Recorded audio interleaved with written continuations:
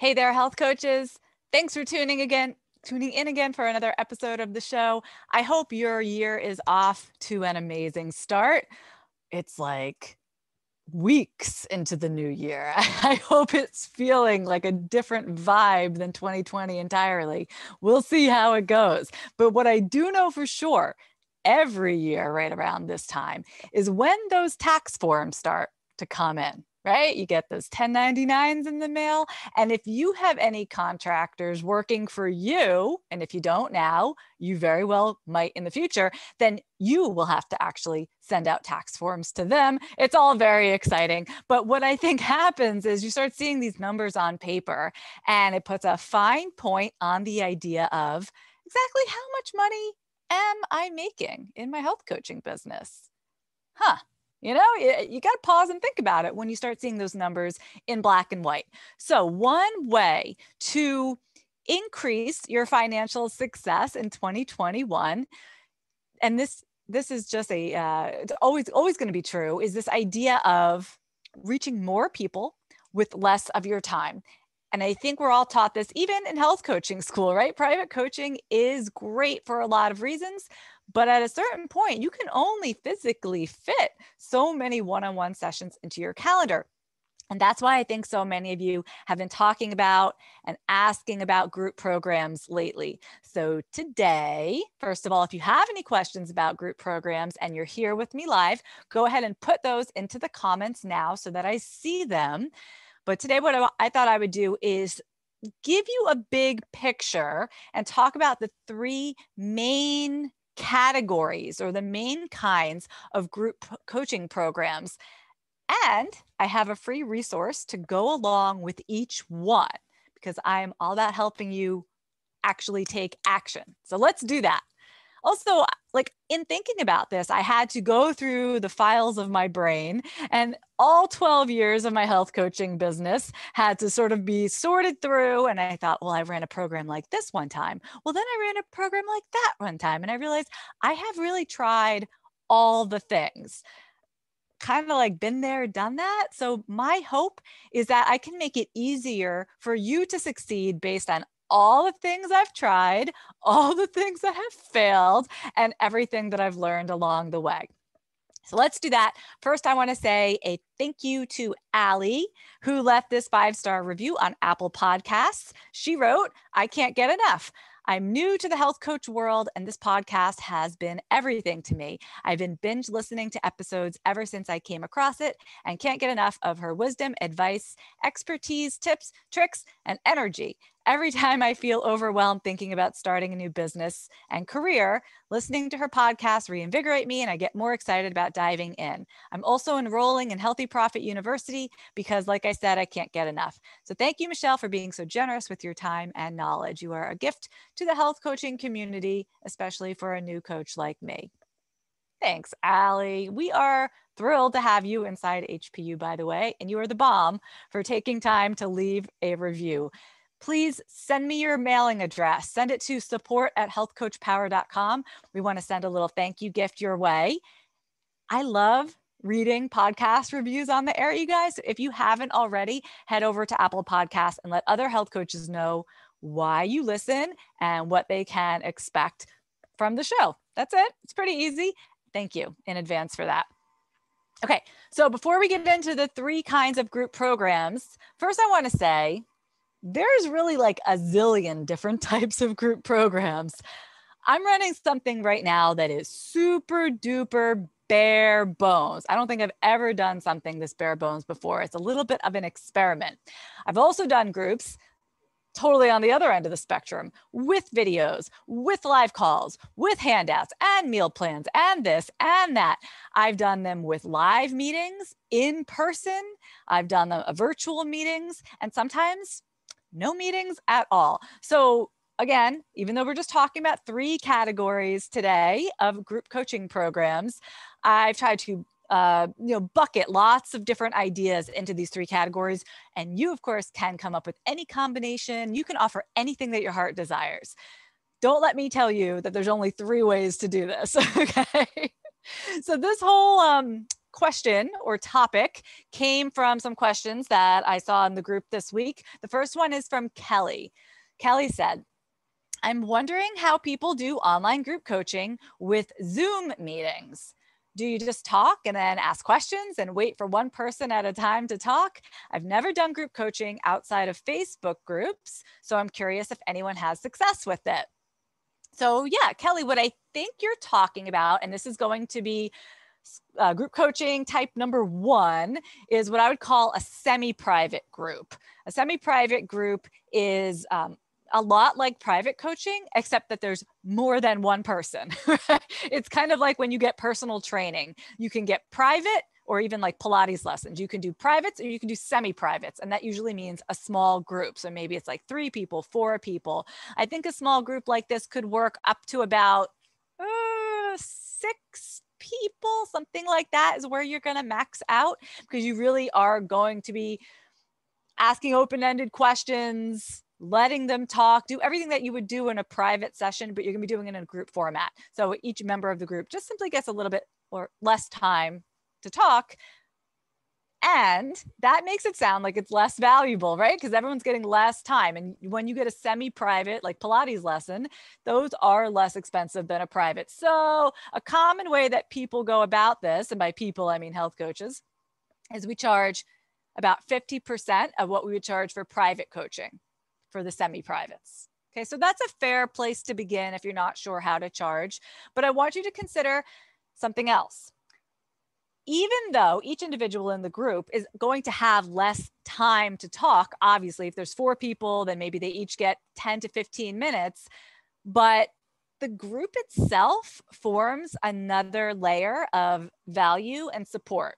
So if it's just me having a conversation with a client, you know, we build a rapport.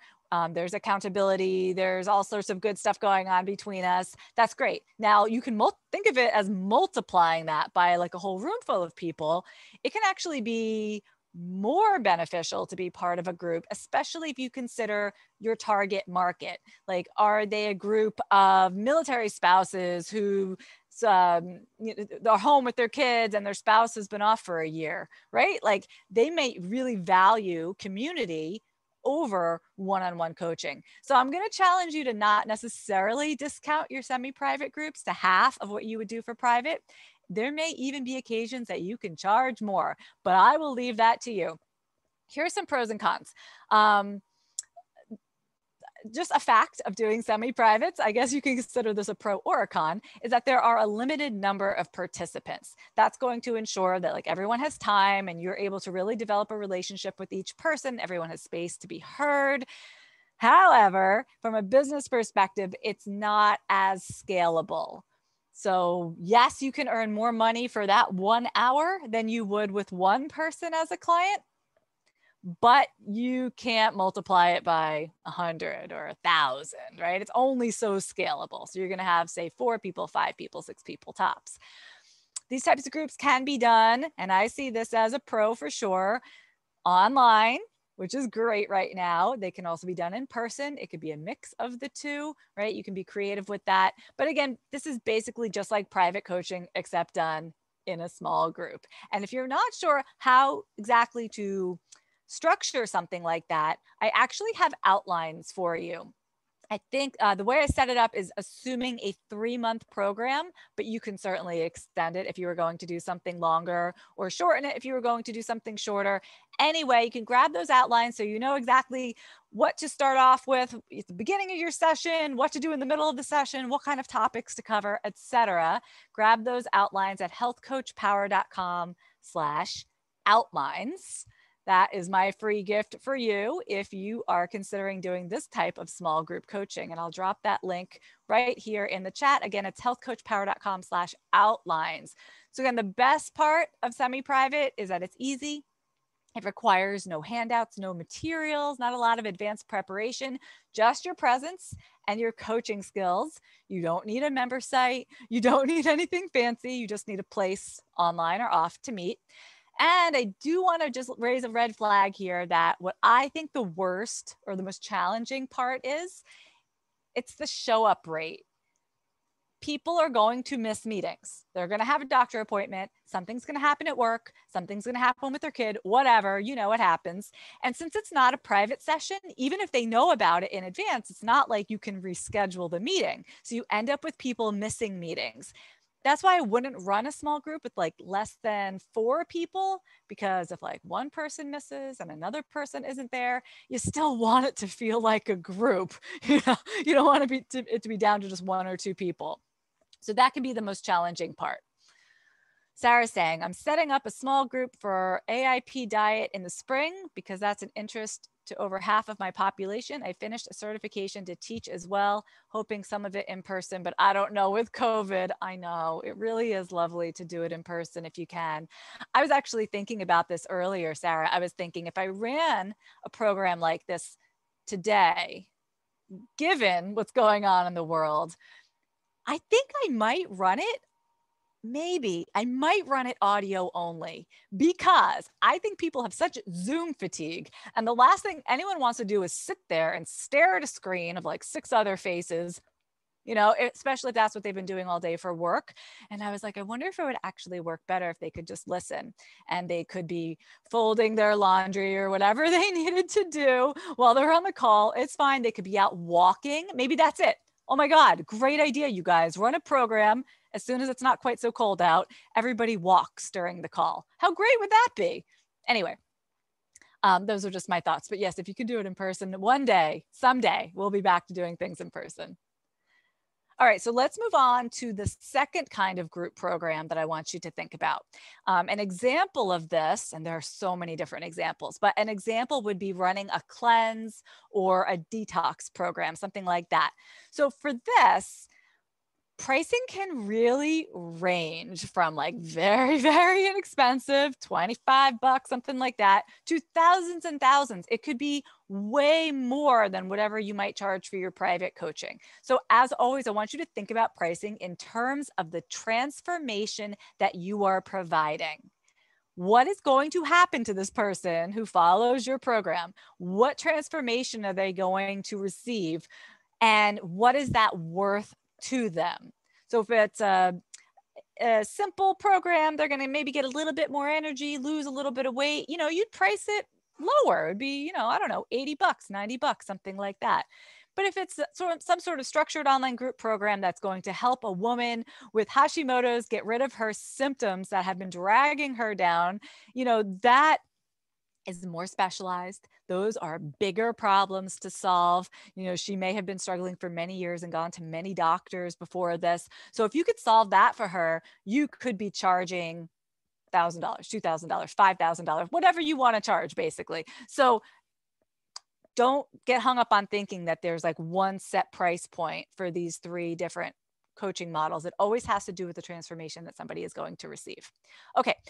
So when you're doing some sort of online group program, typically everyone is kind of doing the same thing at the same time. Everyone's going through the same material. Everyone is looking at the same either video lessons or audio lessons, or they're downloading worksheets, or there are recipes, you know, whatever the program includes. There's usually materials that you need to prepare in advance, and they're going to get access to those materials once they sign up for your program. So in order to do that, not necessarily, but it may require some kind of member portal where all of especially if it's videos, right? You need somewhere that all those videos are going to be held. If it's more like some sort of PDF packet that you're just going to give them in the beginning, then you do not need a member portal. You can just send them the PDF and be done with it, okay? So don't go overkill on the technology here.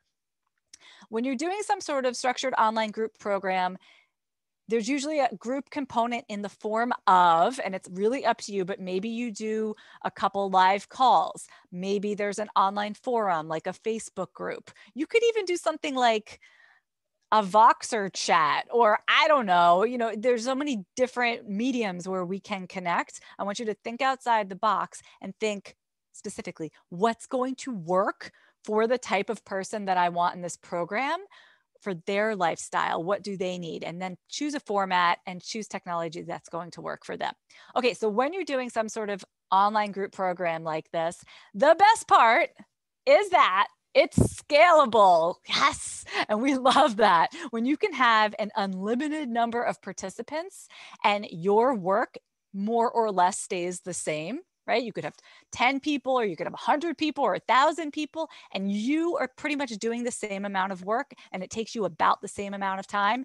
That is a wonderful thing, because then you can scale, scale, scale, scale, scale from there. The worst part of running an online program like this is, anyone want to guess? It's the fall off rate. Truth be told, right? When we join an online program, and I don't know if you've done anything like this, you sign up, you're excited, you watch the first lesson, and then poof, you never look at it again. That happens. There's an extreme drop-off rate with this type of course. So what I want to encourage you to do is keep it short. That's one way to solve the problem. If somebody knows that they're going to be doing this for the next 5 days, they're going to be enthusiastic for those 5 days and they're going to get it done and they're going to leave feeling good, right? Or if it's a longer program and it needs to be a longer program, what I would encourage you to do is design your program with some sort of incentive for them to keep going. Dangle a carrot, maybe it's like always letting them know that you're going to be giving something new to them the following week, or that you're going to throw in some sort of bonus, but only once they get to X point in the program. That way they stay with you. That's really for their benefit. Once they sign up and they've paid, if you had no morals, you could say, well, who cares, right? But to serve your clients, help them stay with you, give them a reason to keep coming back and keep them engaged week after week. Now, if you're interested in running an online group program, like I'm talking about, something with more structure, something that is entirely scalable, I would suggest that you join me for this week's free training. If you haven't already signed up, we are going to be teaching you how to run a cleanse. I'm doing this with my friend Julia Sarver, and this is free. It's happening this week at healthcoachpower.com/cleanse. If you're listening or watching later, that event may be over, but we do it usually about once a year. But anyway, the idea is that you can learn how to run a program like this, because there may be a little bit of a learning curve in the beginning, so that you can create a system, a product, a thing that you sell at scale. It can be a really beautiful thing. Okay, I got another question here from Buffy. And Buffy says, for short online group programs and experiences, when do you charge and when do you choose to offer it for free? I'm running a 7-day, one-pan meal program with some daily involvement for me. I decided to charge $45, but I could see offering something similar for 5 days for free too. You're absolutely right, Buffy. So first of all, I would love to know how this 7-day, one-pan meal program goes. For some reason, I'm having trouble saying that. 7-day, one-pan meal program. But anyway, because that sounds like a pretty cool idea. A one-pot dinner, something or other for the busy mom, or anyway, I love that idea. And so I wanted to talk about a third kind of group program. And this is something that I would consider doing on the regular, especially when the goal is to build your list. When you look at your business right now, I mean, we all want more clients. That's always something that everybody says, well, what do you need? I need more clients. Yes. But in order to get more clients, in order to increase your bottom line, what's the priority right now? And if it's list building, I want you to think about running a free program. But I do not want you to do one of the first two types of programs we talked about and simply put a $0 price tag on it. So here's an example. Like Buffy, you could be running a one-pan meal 5-day challenge, for example, or I've seen people do like an Eat Your Greens 5-day program, something like that. You want it to be very simple when you're doing it for free. And that's for your benefit, of course, because that means that you're not pouring hours and hours and hours and hours of yourself into it. But it's also for your participants' benefit, because if they're not invested, they haven't paid any money to be part of this program, it's very easy for them to fall off. Remember how I said people fall off anyway? They fall off right away. Like they don't even look at the first thing if it's free, because they aren't going to lose out on anything. They didn't pay any money. So I think the best way to get people going is you make it feel like they can absolutely do it. It's going to take them no time at all. You give them something to do every day and you keep it so simple that they can't help but stick with it. So that's really important. They're not going to stick with it if it's not simple. And I want you to know that even though you will be putting in work to do this, your free programs can absolutely lead to paying clients, and they often do. One thing I would definitely recommend, even though it's free, is to include some form of support during a program like this, like an online forum, because the whole idea is for them to get a sense of what you're all about. And they won't be able to do that if it's just something that's like handed to them. Here, follow this program. You want them to actually interact with you if possible during the program. They're going to be more likely to say, huh, I think this person can really help me. I should hire this health coach. See what I'm saying? So the best part about running a free program is building that list. And I see health coaches gaining confidence that they didn't have before because they've never run any sort of group program. Maybe they haven't really done much of anything. And suddenly, whoo, they're hosting this whole event and people are participating and people are having good results and the confidence level goes up, up, up. So that's the best part. The worst part can be, like I said, giving away a lot of your time for free. So to mitigate that, make it worthwhile by making sure you're creating some sort of free program that your target market wants to participate in specifically. So the people that sign up are people you are best suited to work with in your private coaching or in your higher paid coaching programs, right? You don't want to do something like so broad that everybody and their mother joins and you just get this mishmash of people on your mailing list. Do something really targeted that's going to lead to private clients. And you can start to talk about your services during the program. You can certainly offer your services at the end. My favorite way to do a free program like this is with a 5-day challenge. And if you would like help planning something like that, you can go to healthcoachpower.com/5-day planner.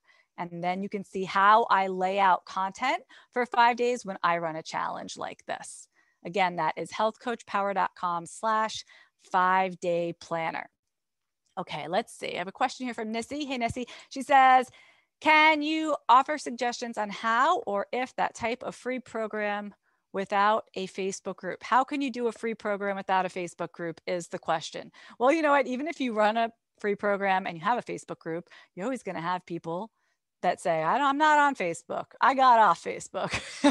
So you're always going to be dealing with them anyway. I have seen coaches run a free program and instead of using a Facebook group, they've used an Instagram. There's 2 ways to do it. An Instagram hashtag where you're asking people to hashtag stuff and then you're following that hashtag and everybody can comment on each other's things. That's one way to do it. I've also seen people open up an entirely new Instagram account. And so then people follow you there. You only let them follow you if they're a member of the group and everybody congregates there. So that's another way to do it. You can use whatever people are using these days. My goodness, back in the day, I used a Yahoo group for my online programs. So I suppose you could do that, but that seems a little antiquated.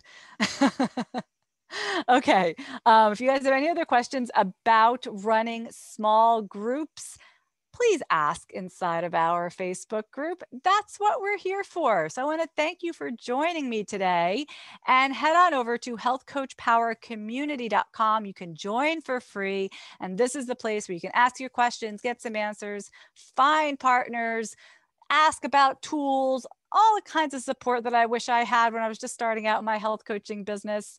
We are here for you. We'll see you there and I'll see you next week. Take care, everybody.